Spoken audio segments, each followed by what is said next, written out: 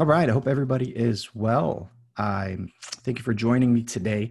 I am preparing for my meaning crisis video. I did a first installment of the meaning crisis, what crisis, which you can check out right up here or up here if you'd like. And I'm preparing for the second video. And I was thinking through, and I'm working through these videos on the meaning crisis in regards to my experience, because there are a lot of wonderful videos out there from very smart people discussing kind of the overarching configuration of the meaning crisis, especially Jean Vervaeke. And I wanted to kind of parallel that with my experience in taking, getting a degree in political philosophy and in philosophy, and kind of how I worked through that. But one of the books that had an impact on me while I was taking my first existentialism class at university was this book right here, which is entitled Existentialism from Dostoevsky to Sartre. And this was the first time in this book I came across Heidegger and his question concerning being. And I remember when I was reading that, it just blew me away. I can, you have those times in your life where you can remember exactly where you were when something happened, like almost like a smell that brings you back in the day.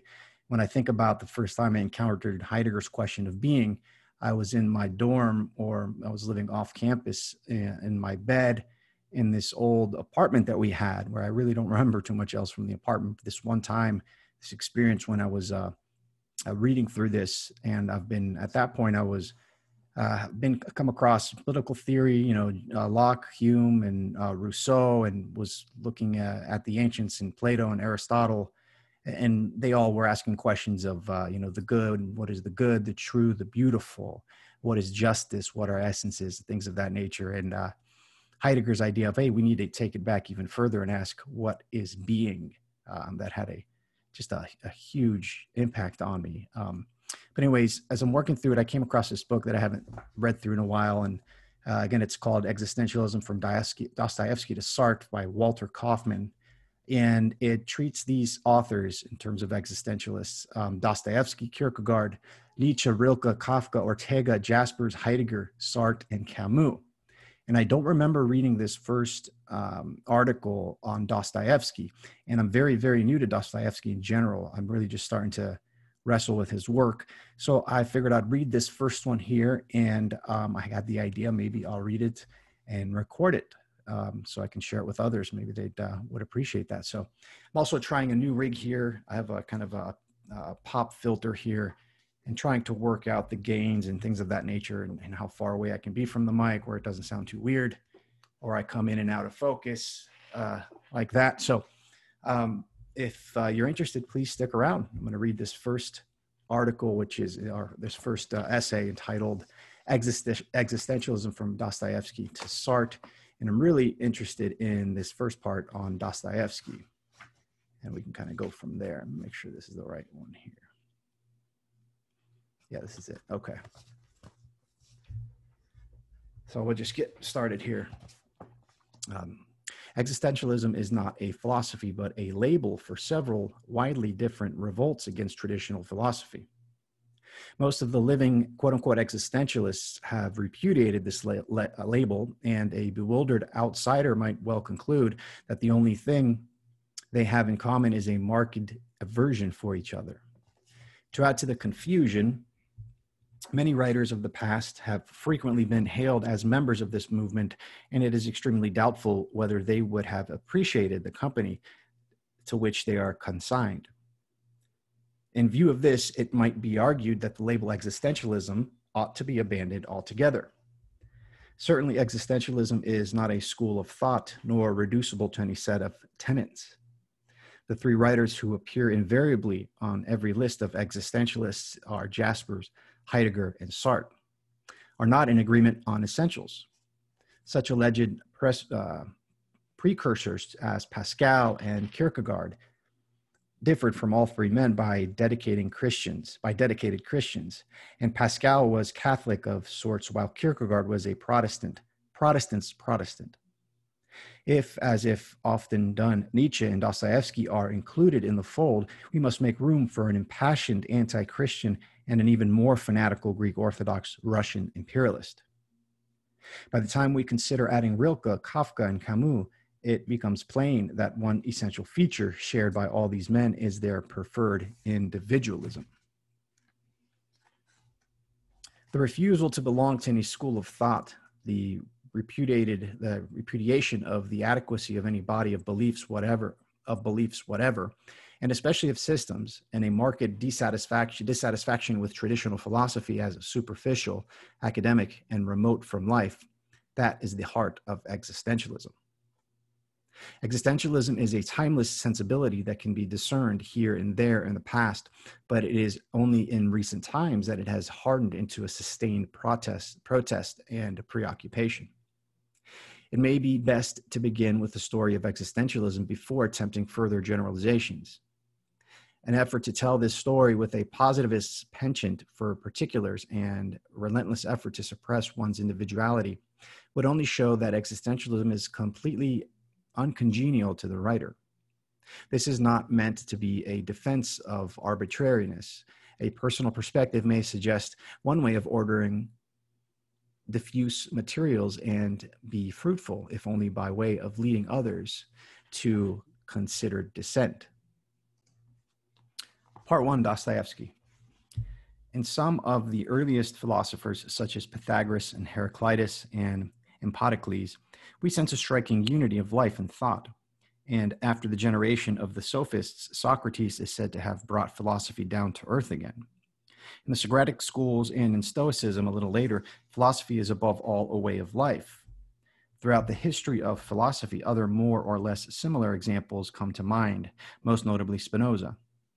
It is easy, and it was long fashionable, to overestimate the beautiful serenity of men like these, and it is well to recall the vitriolic barbs of Heraclitus, the inimitable sarcasm of Socrates, and the passions of Spinoza. Even so, it is an altogether new voice that we hear in Dostoevsky's notes from Underground. The pitch is new, the strained protest, the self-preoccupation. To note a lack of serenity would be ridiculous. Poise does not even remain as a norm, not even as an element of contrast. It gives way to poses, masks, the drama of the mind that is sufficient to itself, yet conscious of its every weakness and determined to exploit it.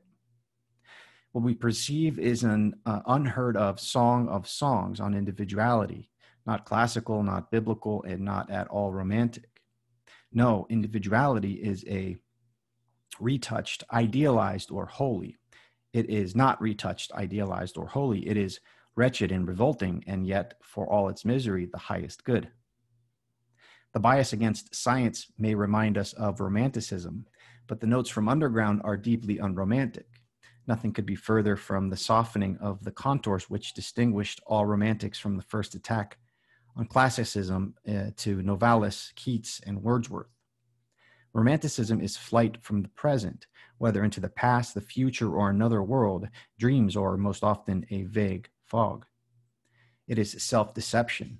Romanticism yearns for a deliverance from the cross of the here and now. It is willing to face anything but the facts. The atmosphere of Dostoevsky's notes is not one of soft voices and dim lights. The voice could not be shriller, the light not more glaring. No prize, however, can justify an ounce of self-deception or a small departure from the ugly facts. And yet this is not literary naturalism with its infatuation with material circumstances. It is man's inner life, his moods, anxieties, and his decisions that are moved into the center until, as it were, no scenery at all remains. This book, published in 1864, is one of the most revolutionary and original works of world literature. If we look for anything remotely similar to the long past of European literature, we do not find it in philosophy, but most nearly in such Christian writers as Augustine and Pascal. Surely the differences are far more striking, even here, than any similarity. But it is in Christianity, against the background of belief in original sin, that we first find this wallowing in man's depravity and this uncompromising concentration on the dark side of man's inner life. In Rousseau's Confessions, too, his Calvinistic background has to be recalled, but he turned against it and denied original sin, affirmed the natural goodness of man, and blamed his depravity on society. Then he proceeded to explain how all depravity could be abolished in the good society ruled by the general will. In Dostoevsky's Notes from Underground, no good society can rid man of depravity. The book is, among other things, an inspired polemic against Rousseau and the whole tradition of social philosophy from Plato and Aristotle through Hobbes and Locke to Bentham, Hegel, and John Stuart Mill. The man whom Dostoevsky has created in this book holds out for what traditional Christianity has called depravity. But he believes neither in original sin nor in God, and for him, man's self-will is not depravity. It is only perverse from the point of view of rationalists and others who value neat schemes above the rich texture of individuality.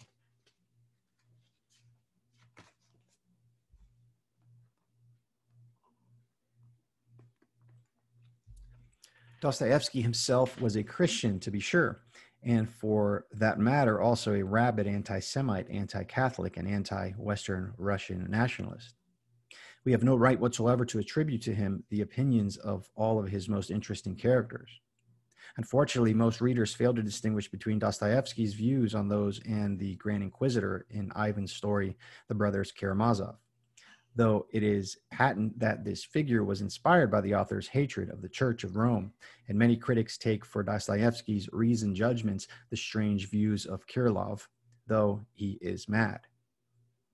As a human being, Dostoevsky was as fascinating as any of his characters, but we must not ascribe to him, who after all believed in God, the outlook and ideas of his underground man. I can see no reason for calling Dostoevsky an existentialist, but I do think that part one of Notes from Underground is the best overture for existentialism ever written. With inimitable vigor and finesse, the major themes are stated here that we can recognize when reading all the other so-called existentialists from Kierkegaard to Camus. All right, that's the part on Dostoevsky. Next is Kierkegaard, but I really want to stick with Dostoevsky, so I'm going to get to the next chapter here on Notes from the Underground here. All right, a little background on Dostoevsky. So Fyodor Mikhailovich Dostoevsky was born in Moscow in 1821. His Notes from Underground was first published in 1864 and followed in rapid succession by Crime and Punishment, The Idiot, The Possessed, and The Brothers Karamazov. When he died in 1981, he was a national hero. In the Western world, he became a major influence only after the First World War. But Nietzsche read Notes from the Underground in 1887 and wrote, quote, "I did not even know the name of Dostoevsky just a few weeks ago. An accidental reach of the arm in a bookstore brought to my attention L'Esprit Souterrain, a work just translated into French. The instinct of kinship, or how should I name it, spoke up immediately. My joy was extraordinary," close quote. The part here reprinted Nietzsche characterizes as really a piece of music, very strange, very un-Germanic music, and goes on to speak of, quote, "a kind of self-derision of the gnosto, the known thyself," close quote. Incidentally, these Greeks have a lot on their conscience. Falsification was their true trade. The whole of European psychology is sick with Greek superficiality, and without that, the little bit of Judaism, et cetera, et cetera. Actually, sorry, that was the close of the quote there. The final point of this first enthusiastic reaction on a postcard to a friend requires comment. It was the Old Testament that Milton cited in Areopagitica,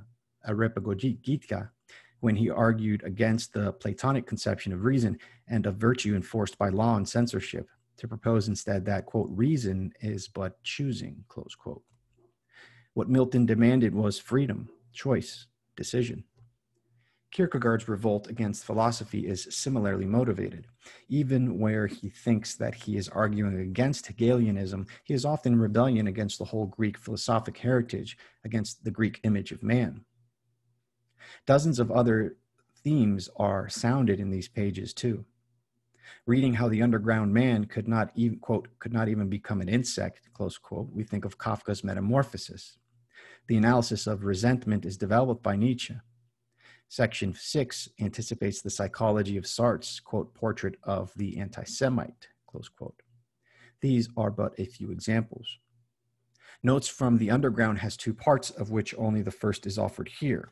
The second, which is longer, recites some incidents out of the narrator's earlier life. These incidents do not explain how he became the way he is, but illustrate his character and some of his observations in part 1.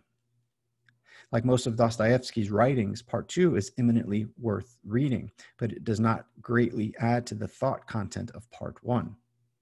To cut up a work of fiction might be barbarous, but what is here reprinted is much less like fiction than stylistically too, like Kierkegaard's reflections on himself, which follow, and like Rilke's notes of Malte Lard's Bridge, offered later. The final page of part 1 has been omitted because it marks the transition to part 2.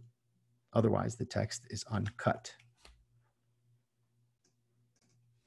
You know what, I'm going to leave it there for now. If you guys want to hear, so the next 30 pages is actually excerpt from Notes from Underground from Dostoevsky. I'll probably read it. If you guys want to hear that reading, let me know. If not, I'll leave this here as an introduction to the book. Again, it is hard to find. Existentialism from Dostoevsky to Sartre, selected and introduced by Walter Kaufman. There you go.